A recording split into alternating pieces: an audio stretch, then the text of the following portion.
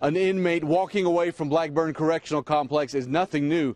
The people who live next to the prison say they're on constant alert.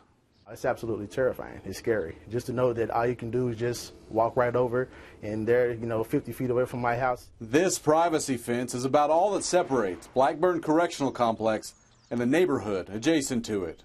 I worry. Oh, yeah. It's always something to worry about, especially when it's been a prison. Some neighbors didn't want to have their face shown. We've done numerous reports on inmates walking away from the fenceless minimum security prison. In the latest case, police say prison workers noticed 2 men were missing during a head count Tuesday night. 46-year-old Kelly Conway has been in prison for a year for second-degree robbery. 36-year-old James Dennis has been in prison 4 years for flagrant non-support and meth charges. Neighbors say they're used to seeing the inmates wandering the property. They hope they don't wander too far. See them all the time. You could walk back there now and see them constantly.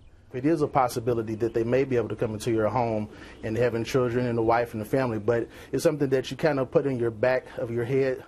Kelly Conway was serving a 10-year sentence for second-degree robbery. James Dennis was here on multiple 5-year sentences for flagrant non-support, manufacturing methamphetamine, and several other drug-related charges. In Lexington, Victor Puente, Fox 56 10 o'clock News.